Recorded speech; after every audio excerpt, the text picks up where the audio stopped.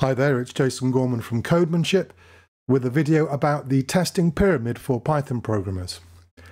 So in a previous video, we talked about the continuous integration and continuous delivery process and why it's very, very important and very beneficial to businesses to be able to ship code as often as they need to. And in order to do that, technically, we need to make sure that our code is, one, being continuously integrated into the trunk, the main branch, by all members of the team, but also that it's built and tested on a separate machine so we can be confident that what we've got in version control actually works, it's actually shippable. Now there's a number, here's my the Circle CI continuous integration dashboard here, and there's a number I want to draw your attention to, and that's this number here, which is how long it takes to build and test the code, essentially. Now, this is a very, very important number for continuous delivery.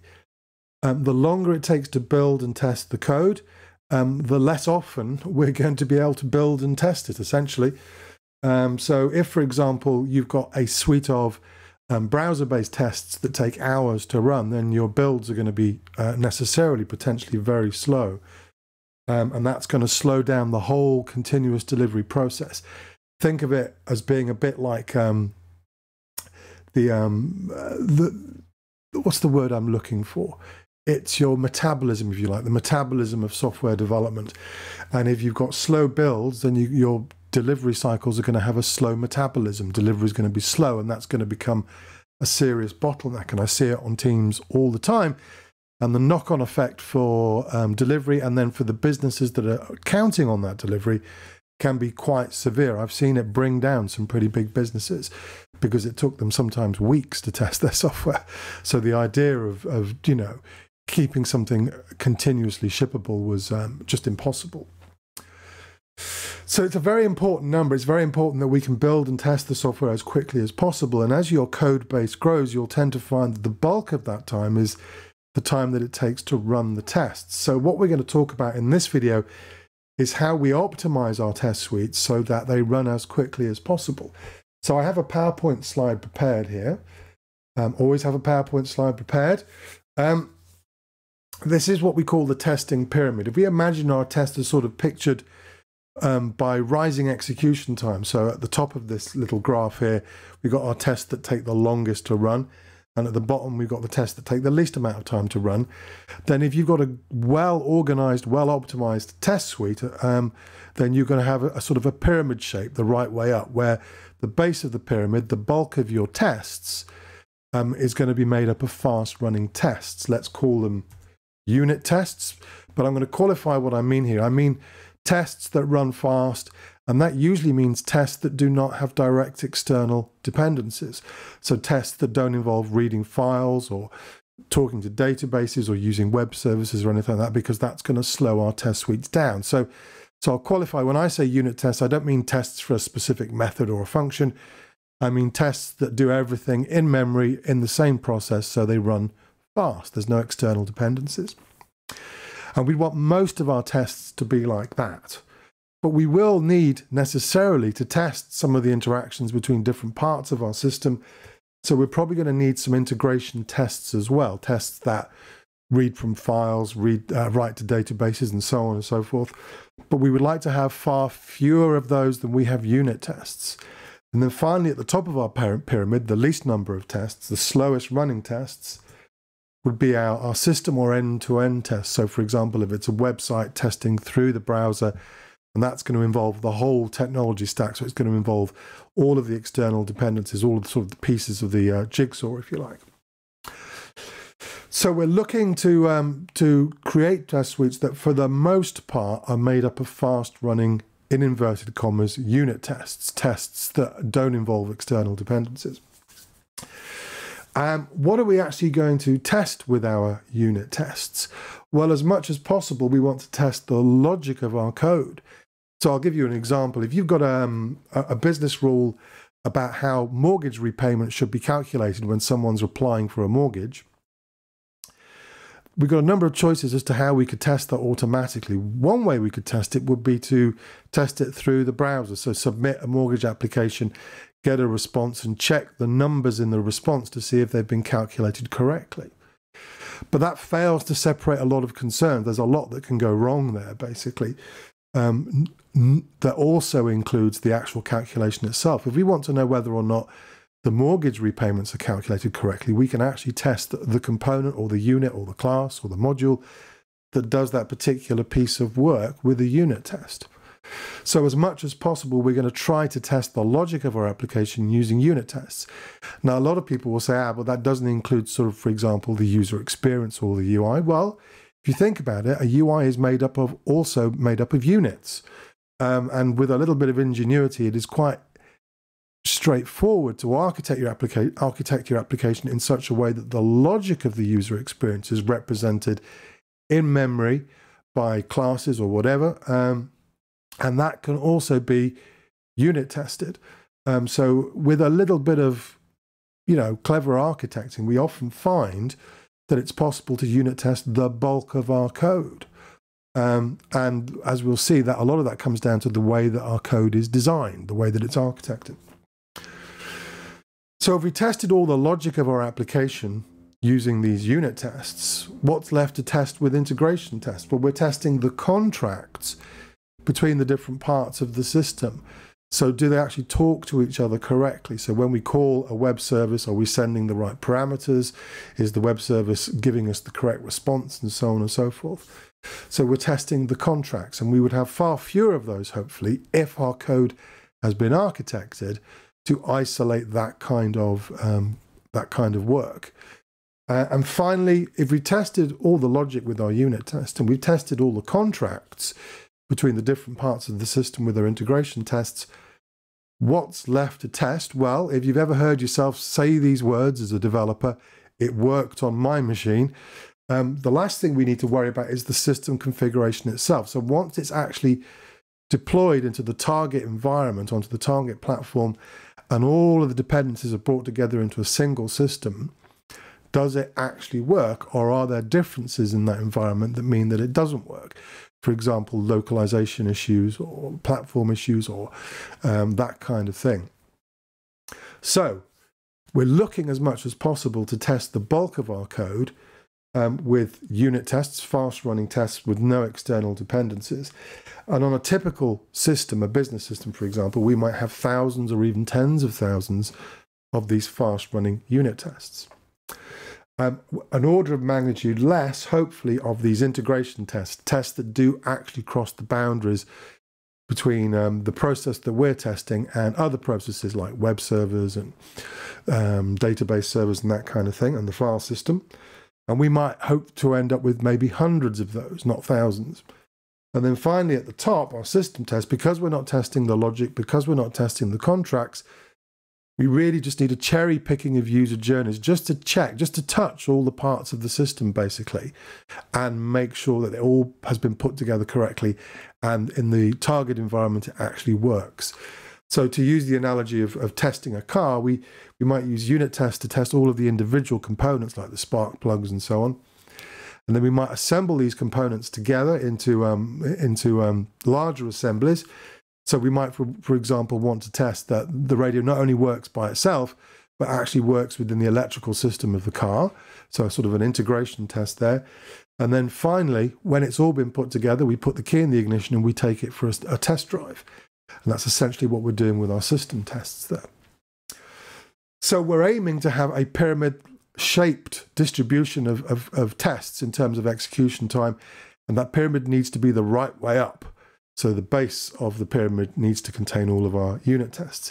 When we have an upside-down pyramid, when the bulk of our tests, for example, are system tests, we can end up with test suites that take a very long time to run, and that really slows down the feedback cycles, it slows down the build cycles, which slows down delivery, which then creates bottlenecks all over the place, creates all sorts of problems because we now have a very slow delivery metabolism, if you like, and that's going to create all sorts of health problems, not just for software development, but for the business that's relying on that. Everything is going to get very difficult and very expensive and very risky. So we're going to take a look at some example code now, just to illustrate what we mean by all of this. So let's take a look at some legacy code. This is the code that I'm going to be using in the next video, and we talk about making changes safely to legacy code. So let's take a look at some legacy code. I've got a little bit of Python here. for a movie rental kind of business. And the prices of the rentals are calculated based on the IMDb rating of that movie. In other words, the better the movie, the higher rated the movie, the more we charge. The worse the movie, the less we charge. And we've got 3 test cases that we're interested in here. We've got a price, which is standard of $3.95. So we would test a standard rated movie. A good movie or a great movie with a rating of more than 7, we add £1. And our final test that we need to check is that when the movie is a turkey, when it's a stinker, we knock £1 off the price. So 3 test cases. We could test this manually at the command line. For example, I've rigged up a little sort of test harness here, a little command line program. So let's copy one of these test cases for a high-rated movie. And we can run that from here, I think. Oops. We need to supply the name of the renter, the name of the customer, and an IMDb movie ID. And what's going to happen here is it's actually going to connect to an API, an online web service, and it's going to fetch movie information, and it's going to use that movie information to calculate what rental price we should be charging. So let's run that and see what happens. Okay, it wasn't too bad there, a little bit of a delay there. And we've got 3 of those tests. Now, obviously, if we're testing manually, our build cycles are going to be very slow. So we could probably automate these tests. Let's call them system tests because we're going through the front door, as it were. So I've rigged up a little batch file here, a little Windows batch file that does all 3 of those test cases. I'm going to run those and I can inspect by eye what the results look like, whether the prices are correct compared to the IMDb ratings. And you'll also notice that I've put in little hooks there to tell us what time this test run starts and what time it ends. So we'll get a feel in terms of hundredths of seconds as to how long these tests take to run. So these are 3 test cases, remember, for a very small amount of code. But it's going to give us a feel as to how much a much larger test suite might take to run. So let's run this batch file and see what happens. I'll maximize our screen there so we can see a bit more real estate. Okay, there we go. We've got all 3 test cases. I'm just inspecting the prices and they all appear to be correct. What time did it start? So it started at 54 seconds and 91 and it ended at 56 seconds and 31. So that's nearly a second and a half. 1.5 seconds for 3 test cases. It might not sound much, but imagine this is like an average side code base, maybe 50 to 100,000 lines of code. And there might be thousands of these tests, these system tests. So it might take thousands of seconds to retest this software when we change it.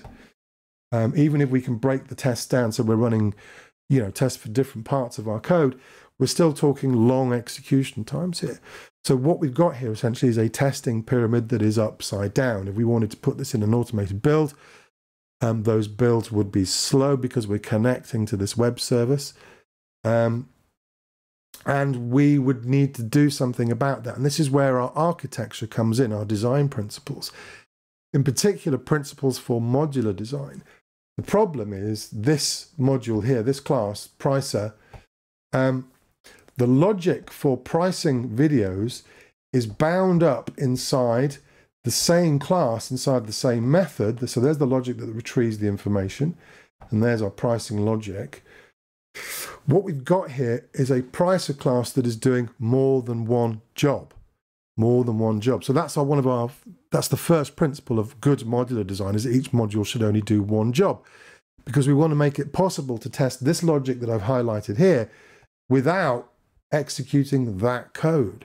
So we would need to refactor this. So we have another class that actually fetches the IMDb movie information and hides the details of how that is done. So we need to encapsulate that inside another class. And very importantly, we need to make it possible to essentially substitute a different implementation. In other words, we'd like to be able to stub the code that I've highlighted here and just return a hard-coded IMDb rating so that we can test the pricing logic without actually connecting to the web service. So I'm going to pause the video here.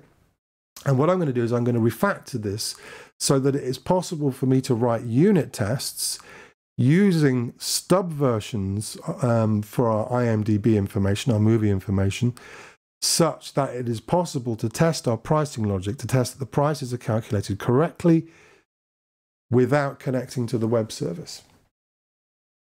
So here's the refactored version. As you can see,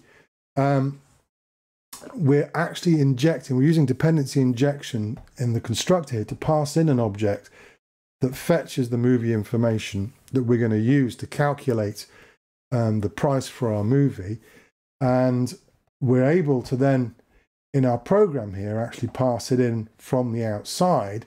But we can also do that inside a set of unit tests here. So we've got some unit tests, and I'm using mocking essentially to create stub versions here. I know it's a bit of a mixed metaphor. They're using mocking to create stubs, but strictly speaking, these are stubs because they're returning test data there. We're not testing the interactions with this IMDb stub. So we're using magic mock essentially to create a stub version of Fetch Movie that returns a hard-coded rating. Doesn't really matter what the title is, doesn't matter what the IMDb ID is either. All that matters is the rating and the price. So I've recreated those 3 test cases that we had in our little batch file there, but I've recreated them as fast-running unit tests. And if you take a look, as I just run the unit test just now, they run in 4 milliseconds. So we've gone from 1.5 seconds for those 3 test cases to 4 milliseconds, but they are essentially the same tests. We've also added some flexibility to the design in doing this. So for example, if we wanted to use a different source of ratings, it's going to be much easier to do that now because our pricer doesn't actually know where the ratings are coming from. We've separated that concern. And that's why separation of concerns and good modular design are very, very essential to achieving that testing pyramid, that right way up pyramid. TDD can really help here because if we actually test drive our code to begin with using unit tests, then that's going to require us to make design decisions to make the code unit testable so that we can unit test it. So we're going to stub and we're going to mock and we're going to use dependency injection to inject those objects in so that we don't need to test with external dependencies. So there you go, that's the testing pyramid. It is a very, very, very important topic, and it's very, very important to take care of business in terms particularly of design, to make sure that as much of your code as possible is easily unit testable.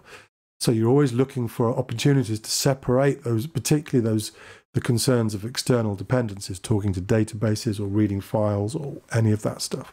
So look out for that. So there you go, that's the testing pyramid. In the next video, you can subscribe or hit the notification bell if you want to hear more about Codemanship videos in the future.